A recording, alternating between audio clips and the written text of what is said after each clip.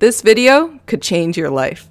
I think I realized a while back that I had a bit of a uniform. Like, nobody asked me to wear this, but it was like I always was in a trendy sneaker, a bag I liked, but then the clothing was like a t-shirt, sweatpants, something that didn't really, rep my best look. And this was look one. And I used look one for like most things in my life. And then there was the other end of the spectrum, look two. Look two was like hair done, makeup done, outfit cute, everything on point. But this look only came out to play on 3 occasions. One was a special occasion, like when it was expected that I would look my best. Number 2, if I knew I was taking Instagram photos, I would get this look on and poppin'. And then there was the impulse item purchase. Whenever I got like a new item in my wardrobe, the next morning I was just feeling the vibe. And it wasn't about the actual clothing itself, it was about the fact that I got something new. And then every other day I was like back on my uniform grind. But I realized I didn't actually feel that great about myself. And I felt like I always wanted to dress better, but I didn't really know how. And I just kept buying clothes and I'd feel bad about not wearing them, etc., etc.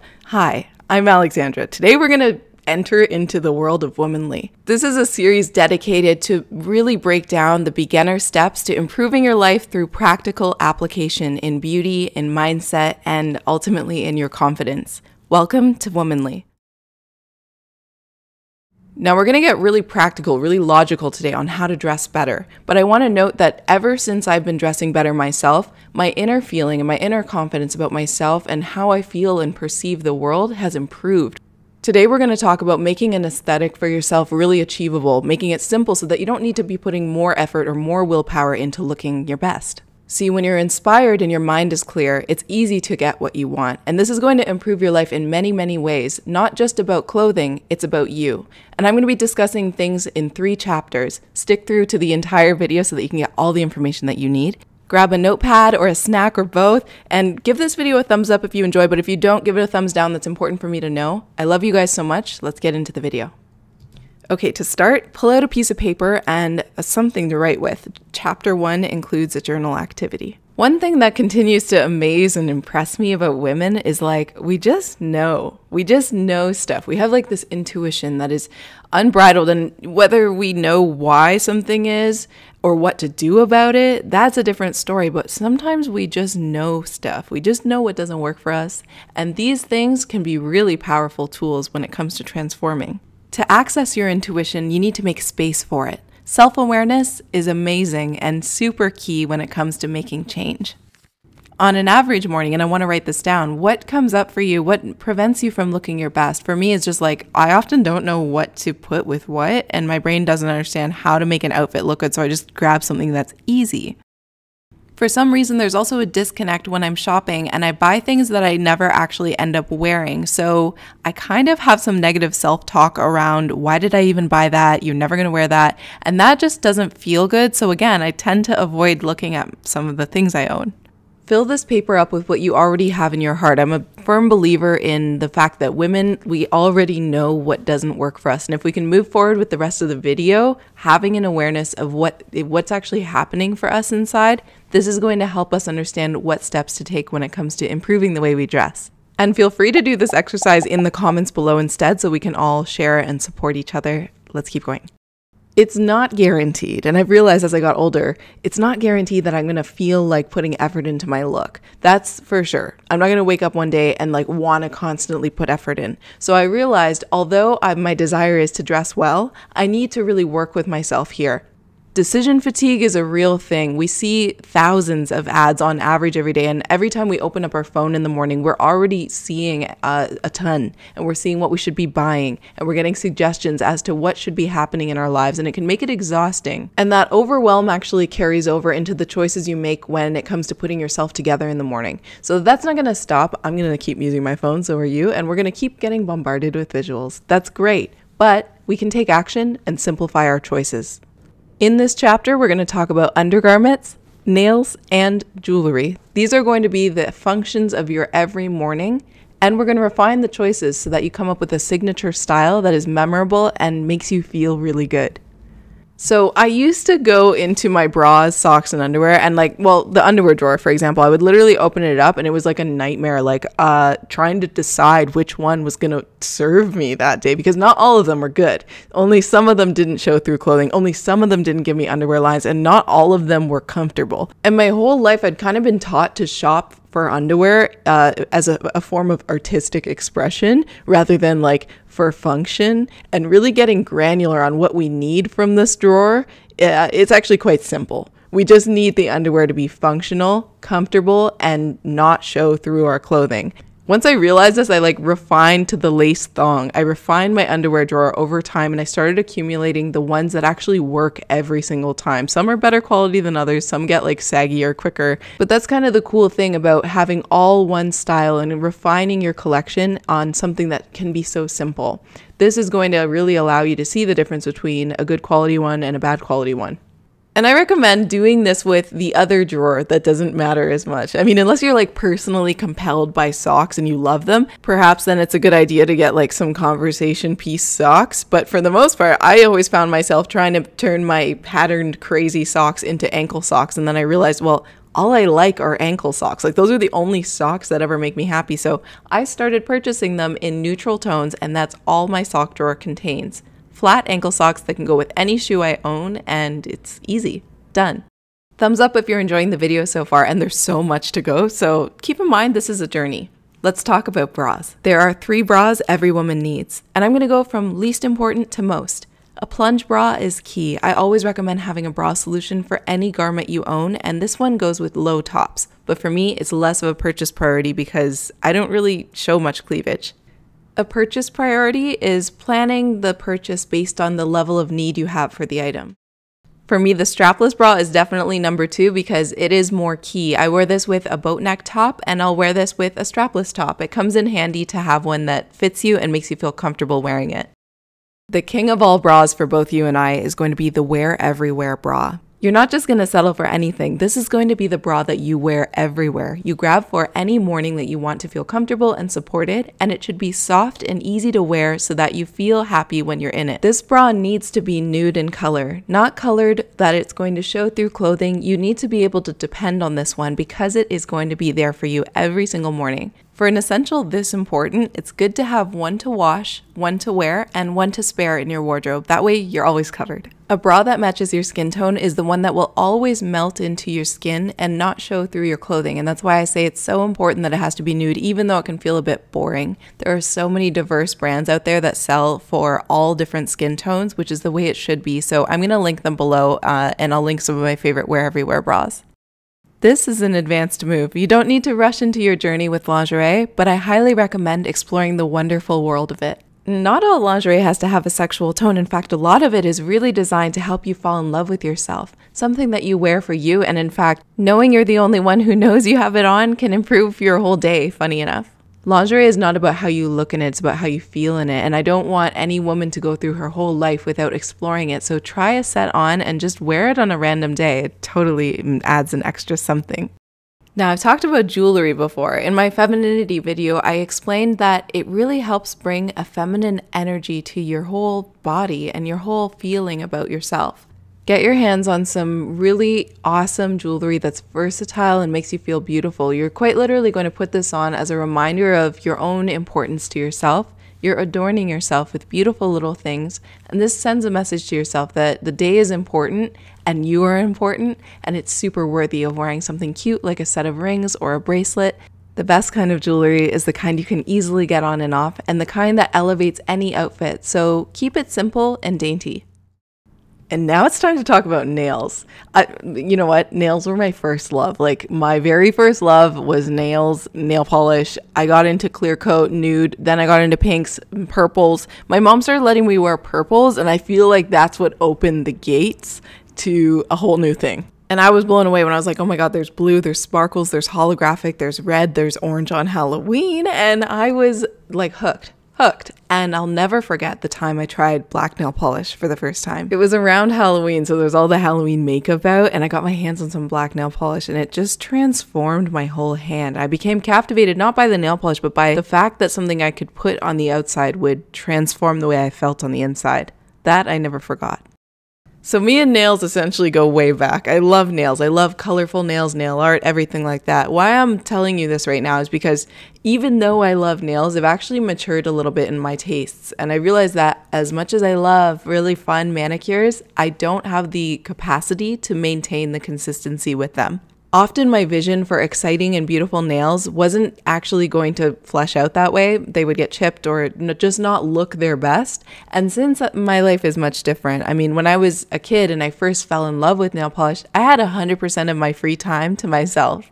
Now I've got a lot more responsibility. Things are a lot more inconsistent, and I don't necessarily have all the time in the world for my nails. That's why I have to choose what I will maintain. I recommend doing this because it's going to elevate your look if you have your nails looking clean and manicured.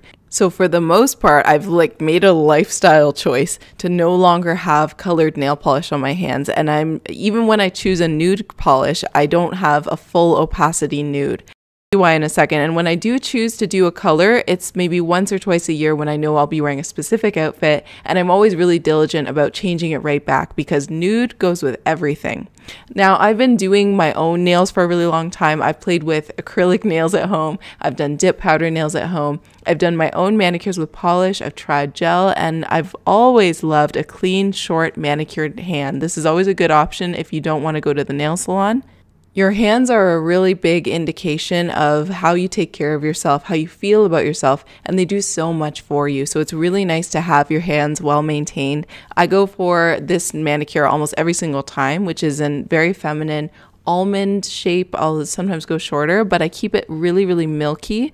And this gel polish that I have on is barely visible. It's very sheer and it's very jelly. And I do that because you cannot see the line of demarcation, aka you cannot see if it's grown out or not. It always looks fresh. It always goes with everything.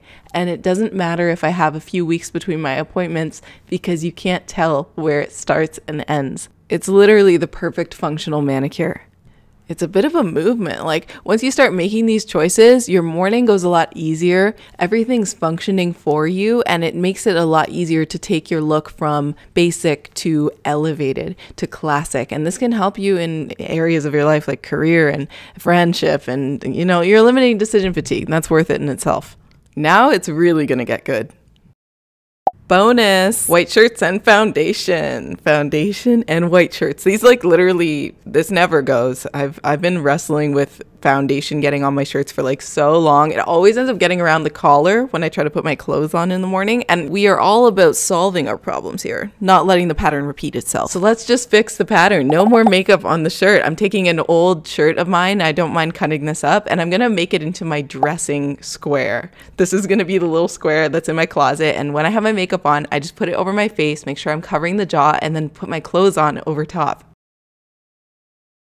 This protects your clothes as you're putting them on, and then your clothing is always clean. And it's kind of satisfying when I look at this thing. I'm like, oh my God, literally all of that makeup would have ended up on this shirt and I would have had to change, but instead I don't. It's very satisfying.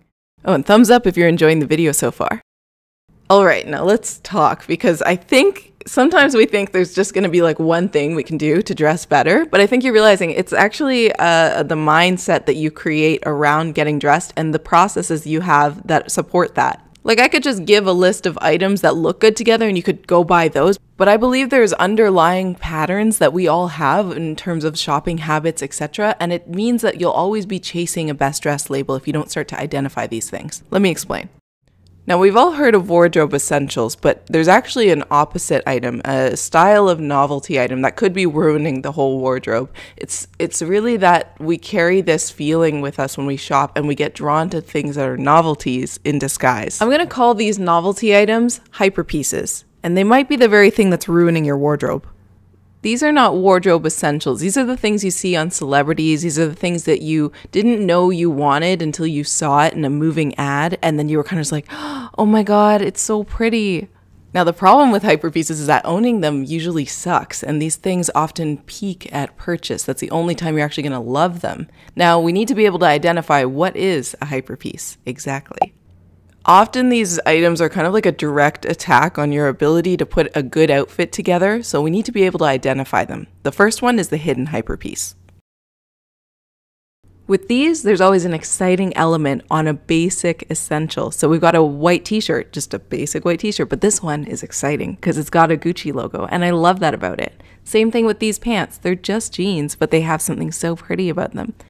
Now those items are more obvious, but sometimes we go to buy like a blazer for work or something, and the one we choose has an exciting element like a foiled gold button. Well, that memorable aspect turns this into a hyperpiece. The problem with these things are that they are so visually stimulating that you're constantly perceiving yourself as wearing these items, and they stand out to you in a way that makes you not want to reach for them, so they become less and less functional over time in your wardrobe. The art of personal style is finding unique hyperpieces that are personal to you that you don't mind wearing again and again. A good wardrobe is made up of both essentials and hyperpieces, but those hyperpieces must be native to things you actually genuinely love that you don't mind reaching for them again and again and again.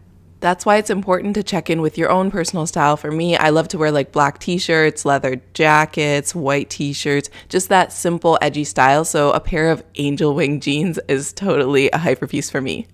Number 2, the loud hyperpiece. This is the one that we can all recognize. This is the one that as a girl, as a woman, this will captivate you. The beauty of shiny things, the beauty of beautiful, bright florals, or things that are just exciting to look at. They're really artful, actually. And loud hyperpieces, often in the right environment, in a store that is curated and decorated, look so beautiful and easy to understand. However, when you put this into your wardrobe next to all your other loud hyperpieces, your brain literally is like, I don't know.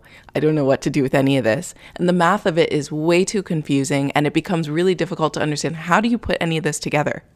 It's not that you should avoid these, it's just that you should buy less of them. Often loud pieces require additional purchases, so it's really important to choose what's personal and flattering for you, because when you try to style an entire outfit like this one, where even the bra is a hyperpiece, and each item is in such fierce competition that it makes pairing them together so stressful you just want to grab sweatpants. To dress comfortably and easily in the morning, only 25% of the wardrobe itself should be hyperpieces. The rest should be wear everywhere essentials.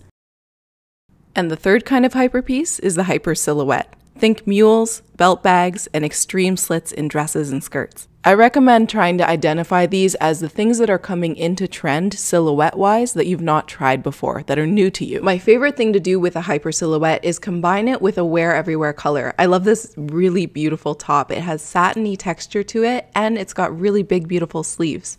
What makes an interesting silhouette really wearable is finding a shirt that you already love and wear. This white t-shirt I wear all the time, so when I saw a silhouette that was slightly different but within that wear everywhere color story, meaning I won't need to purchase additional items to complement this top. Those are hyperpieces. Now, how do we choose ones that work for us? Stay tuned till the end because we're going to be talking a lot more about color theory and how it can really help you dress your best. I love that. I'm literally so excited. Okay, first I'm going to tell you about the new buying process. So let's think about when we make a list of items we want, or you have something in mind that you want to purchase, or even if something comes up in your world that you're like, I think I might want to buy this. We're always going to apply this process. Step 1, we're going to identify if the item is a need or a novelty. This t-shirt I'm looking at because I need a t-shirt in my wardrobe is a need for me. If it meets my standards and it's on budget, then we can move forward with the second step. For every item you want to add to your closet, make sure you have 3 options that can go easily with it that you already own. You don't want to have to buy additional items when you're adding things to your wardrobe. If it seems like you have things to support the purchase, then buy it and keep the receipt. Always be familiar with a brand's return policy because sometimes we imagine things are going to go with your wardrobe, but they don't end up doing that. And in that case, it's time to bring it back. I'm never embarrassed to bring anything back. I always do. It's easy for me. And honestly, it's so worth it. This new buying process means you're going to refine your hyperpieces, improve your shopping habits, and you're going to get exactly what you want. When it comes to elevating my wardrobe, I have always been into shopping pre-loved. I love pre-loved. This is vintage. This is thrifting. This is my favorite, designer consignment. There's something so beautiful about this because it's supporting sustainable shopping, and it's also getting items into my wardrobe that I frankly would not have in my possession because the price point, right? But when you're shopping in designer consignment, the price point is completely different. And I'm really into older pieces. I love things that were made in an era where quality was king and the stitching was done by hand. I mean, for example, this bag is from 2007. It's half my age, it's 12 years old, and it still looks beautiful. I love it that much more because it's old. This video is sponsored in part by The RealReal. The brand is a luxury consignment website and app where you can find authentic luxury items at up to 90% off. Which means you can get your hands on Chanel, Hermes, Gucci, Givenchy, Celine. And since I've become a young woman, I feel like every year I buy myself a handbag to celebrate hard work, etc., etc. And when I'm shopping designer consignment, I'm always able to get something a little bit better than I would if I'm just going to the store. This one that I got, I was like, wow, this is literally like it's brand new. It came with the dust bag, still had the little stickers on it, and these cute little feet are like little details that I just so appreciate about a designer bag. This prevents the bag from touching anything and it keeps it looking fresh forever. I'm assuming that like the person maybe didn't want it because it has a spot on it or something, but it's funny because like what's not great in somebody else's wardrobe could turn into my favorite thing I've ever bought. I love how functional this is. It has like a hidden crossbody feature, which is such a classy, cool thing. Like to me, this is so cool that it's functional, but it also looks so stunning. And I like to style it in different ways. Like I'll open up these little closures,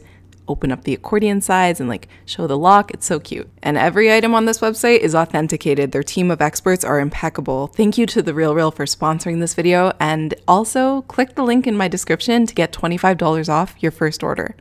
Bonus! It's either a glass of wine or green juice. There is no in between. Welcome to my closet. I'm going to show you something that I like to do, and I highly recommend doing this on like a Friday night or like a Sunday night. Whenever you can find some time and just relax and put some music on, pre-plan outfits for mornings when you're in a really big rush. One really huge overlooked aspect of dressing better is getting familiarized not with the trends on somebody else, not with the things that are like cute on like a certain website. It's getting familiar with you and what you own and what you like from what you own and what you don't like. Trying things on again, seeing if something that you thought was going to work still works, if there's a way you can style it so that maybe you're getting to wear it more often. This is just like that familiarization that I want you to start making with your clothing. You will never regret getting into your closet and putting together like 3 or 4 outfits that you can grab, especially for the moments when you're not putting effort into your look. Like if you're going for errands or something like that, having these pre-styled outfits is fantastic. And it's a good way to pull out things you never wear, but you always wanted to, and make sure that these items get pre-styled, tried on, and essentially worn. This is going to help you dress better as a whole. Now in chapter 3, we've covered a lot of the basics and the right mindset, so we're inching closer and closer to talking about clothing itself. Clothing itself brings a value to the table just in the essence of the color. Color theory is a really important factor, and it's really powerful once you learn about it. The ultimate wardrobe is going to be made up of only neutrals and coupled with colors only in shades and values that actually flatter the person wearing the wardrobe. We're not going to be selecting colors that are on trend if they don't suit the person in them. First, you want to determine whether you're warm toned or cool toned. Cool toned people have pink tones in their skin, and warm are more golden and yellow toned. To start, we need to ultimately understand that we ourselves need to train the eye, our eye. Now, in order to train your eye to see the subtle differences that honestly can make or break your look, it's important to check with the basics. The basics meaning white. White is the easiest thing we can all kind of get into and see the undertones that are different between each piece. Creamier whites that have yellow undertones are going to look best on warm toned skin. And when you see a crisp white that almost has a blue tone to it, I highly recommend, if you're a warm tone, to avoid this. Think of wearing the opposite undertone to your skin as throwing off the balance of your beauty.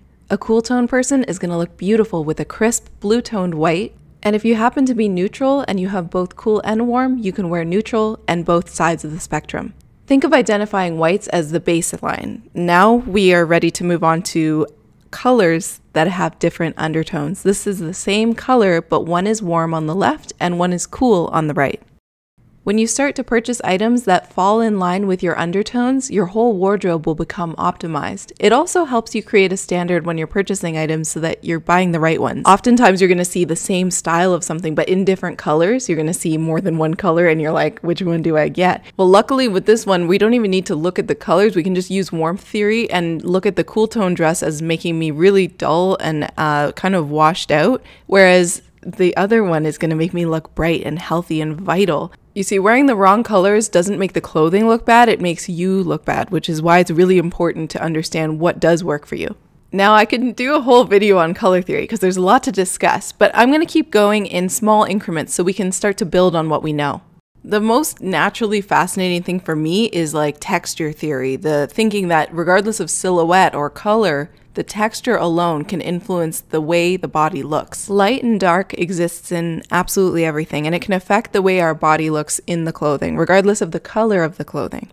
Now, this is a fabric that has a lot of shine to it. So does this one. This one's a little bit less shiny. It's more luminous. This silky texture deflects light, and this matte texture absorbs light. Let's check this out. This is a dark skirt, so technically people say dark colors make you look slimmer, but this is interesting because there's shine in the fabric. This is actually going to emphasize curves and make them look much larger because of the shine deflecting light.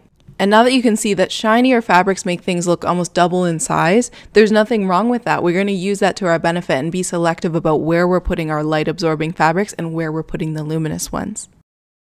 The hyper piece I showed you earlier is literally the perfect example. This one is sequined, so it's definitely reflecting light, but it's also patterned. So the eye naturally, subconsciously tries to count how many of those are there on this dress.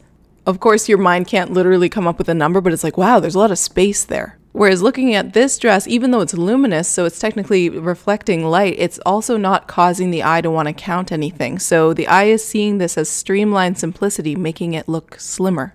What's so fun and hot is to be able to belt or like absorb the light in the areas you want to look smaller, but still have that fun and like largeness coming from the sequins and the patterns in the areas you want to look bigger, like your chest or your bum. Now there's a really in-depth color theory I'm learning about that takes into account the color of your eyes, the color of your hair, and the warmth of your skin, not the depth of your skin. So this is a really interesting theory, and it tells me to hold up a fabric to my face and figure out what looks best on me. The best colors are going to make you look alive and well, and the ones that are like washing you out or making you look a bit sick are not your color palette. For example, Devony is going to really pull off darker, richer colors and brights. For a washed out red, it's not going to be as effective as a deep, rich, high opacity red. This is going to kind of compete with her skin, and it's also a bit cool toned, and Devony's quite warm. So this color brings out her beauty perfectly.